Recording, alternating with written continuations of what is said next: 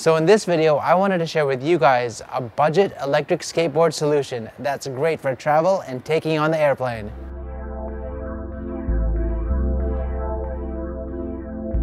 As I mentioned before in a previous video, I've been looking for the perfect electric skateboard travel solution. Something portable with a detachable battery so that I can take it on the airplane with me. For those of you that don't know, many airline carriers these days won't let you take on an electric skateboard on a plane unless you can do 1.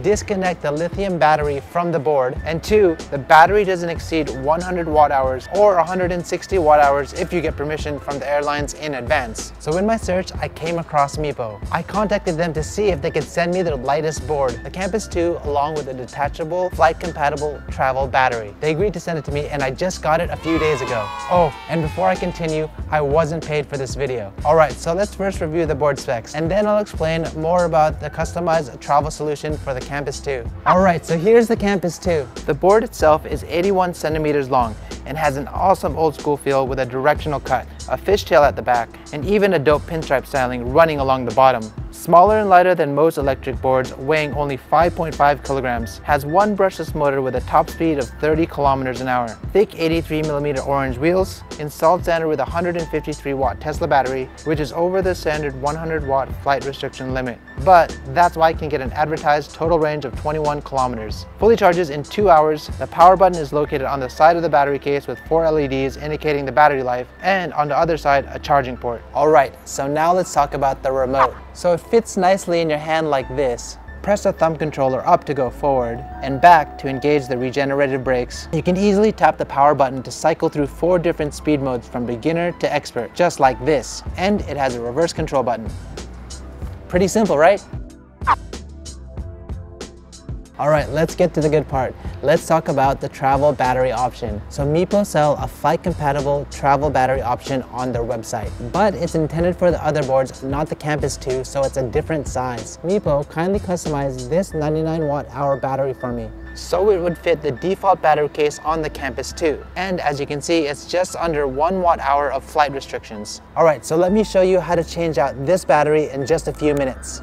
Remove these 6 screws on top of the board, holding the battery case.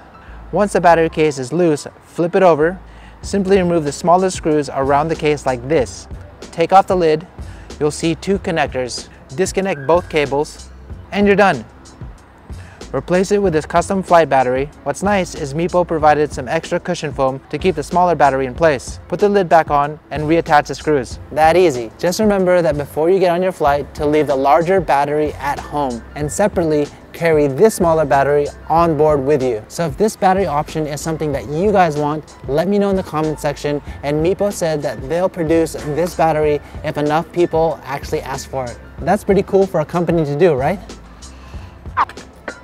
Alright, so now let's talk about what I love about the board. The motor is super quiet, which is perfect for riding in the city. I want to always avoid scaring people with annoying motor noises while riding the board. The board automatically powers on when you push start. Also, the brushless motors allow you to push kick it like a regular skateboard even when the battery dies. And the kicktail also makes it easier to turn in tight spots. The skin-friendly grip tape at the top of the board is soft and foamy, perfect for carrying around. Also, I love that they included some skateboard tools with the purchase. And it even comes with a wall hanger for the board. Alright, now let me show you how the board rides. So, starting is smooth on the speed setting mode 3, while max speed setting mode 4 is a bit more aggressive. As for the regenerative braking, the brakes are a little bit sudden for beginners, but I think with a little bit of practice, you should be able to get used to it. Meepo advertises that the board can climb inclines up to 10 degrees.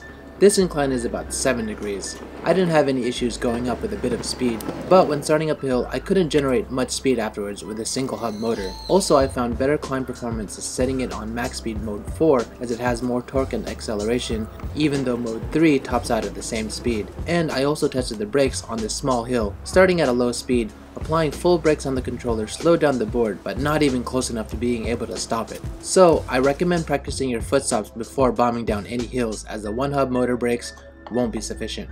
Now, the 83mm wheels are perfect for flat roads, and pretty decent at absorbing small bumps and cracks on a normal road.